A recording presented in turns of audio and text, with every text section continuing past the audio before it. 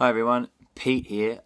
Just jumping on to make a video about a blog post I recently wrote about having an attitude for gratitude. And I think we all know what gratitude is and what being grateful is, but I want to show you some practical things that you can do and some of the things that I do to be grateful, because it really is a great way to start your day, and also to be used throughout the day as well. So for example, every morning when I wake up, I've got it here, I write one page of everything that I'm grateful for. Okay, so I'll just give you a quick example. So I start the page off by saying, "Thank you, universe.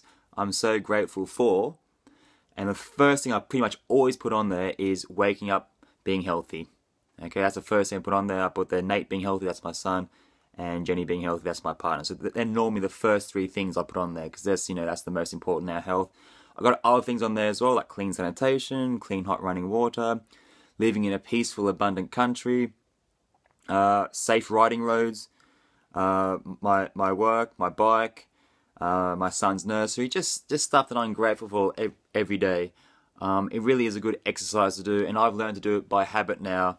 When I have breakfast, I write out my page of being grateful. But the exercise that I mentioned in the blog post is a good one as well, which I don't write down as much anymore because I have it mostly in my head. But when you do start off doing this exercise, it is a really good idea to make it into a habit. And to make it into a habit, start off by writing it down. It will only take like two minutes to write it down, even less than that. And that is to get yourself a sticky note like this, okay, and just write down the first 5 things that you did in the morning when you got up. Okay, so here's my 5. Number 1, got out of bed. Number 2, turned the light on in the bathroom. Pretty simple. Number 3, too much information, use the toilet. Number 4, had a hot shower. And number 5, walked downstairs and had breakfast. Now they're very 5 basic things. I think a lot of people in the first world do every single day, or maybe not walk downstairs, but I'm pretty sure you use the amenities and have breakfast. Now that's one part of the exercise. The second part is the most important part. Now this part, I do recommend to write down to get into a habit of making into a thought process. But once you make it into a thought process, you can do the thought process when you're commuting to work, whilst you're in the car, on the train, when you're doing your exercising and you're going for a run or at the gym, or even throughout the day when even if you want to keep it on a sticky note and keep that sticky note stuck to your phone, or even just put it on your phone, but put it somewhere where it's prominent, because you might need to remind you in the day. And the thing is this, for every one of those 5 things, give reasons or many reasons why it is good to be grateful. For example, I'll give my example. Number 1, got out of bed. A lot of people don't have a bed. They don't sleep on beds. Okay, if you live in the first world, I think you take that for granted a lot. I know I do, and I had to really remind myself when I did some traveling. I saw things, people who were less fortunate, and I can get out of bed. I don't have a crippling disease. I'm quite healthy to get out of bed. I have no pain that forces me to stay in bed. So I'm very, very grateful for that. Not everyone can do that. Number 2, I turned the light on in the bathroom. I turned the light on. I literally flicked on a switch and a light came on. I have electricity running to my house. Now, a lot of people do have that, but not everyone does. Okay? And not everyone has their own bathroom. Some people share a bathroom. Some people have to go outside to use a toilet and things like that. So just having your own bathroom is a very good reminder that living in the first world, we're very, very lucky. Number 3, again, too much information, use the toilet, but, not having sanitation is a big reason in many developing countries why people do become very sick, and unfortunately they do pass on and they die.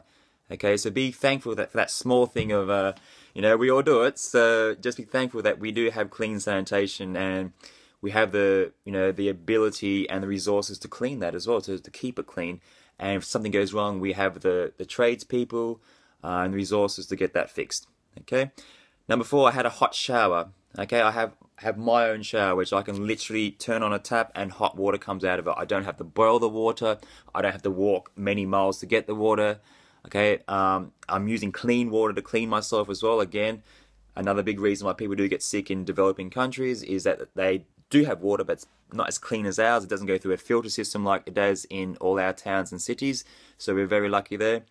And number 5, I walked downstairs and had breakfast. So I had the ability to walk downstairs, okay? Not everyone can walk or walk without pain, and had breakfast. I have an abundance of food where I can eat 3 meals a day. I can snack in between if I want to.